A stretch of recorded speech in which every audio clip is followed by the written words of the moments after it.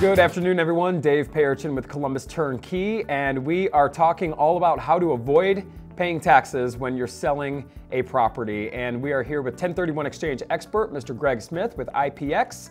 And Greg, today you're going to kind of give us an overview. What is a 1031 exchange? Where did this all come from?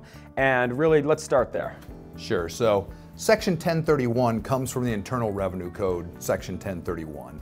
And the very basic idea is that when you sell your property, if you don't want to pay all those taxes we talked about in the previous episode, instead you want to roll 100% of your money into new property. You could, for example, sell your property in California and go buy 3 properties in Ohio. And so what the IRS is looking for, did you not pocket any of the cash? So whatever cash came out of your sale, you've reinvested that. And they also look at the debt that you paid off. So if you paid Bank of America $140,000 at your closing of the California property, you want to get a new loan of $140,000 or more on your new Ohio properties, so you're offsetting both the cash and the debt, so the IRS doesn't see you pocketing anything, and then you can defer 100% of all the state and federal taxes. So it's a beautiful thing. It's basically the idea that you're not going to keep your money, you're going to roll it in new property, and then the government is nice enough not to tax you on your sale. So let's pretend somebody in California, they sell a property and the property values are much higher in a place like California.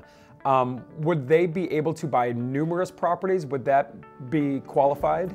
Absolutely. So it's all about the dollar amounts. It's not about the number of properties. Okay. So if you sold $1 million property in California and you want to buy 10 $100,000 properties in Ohio, correct, that works beautifully.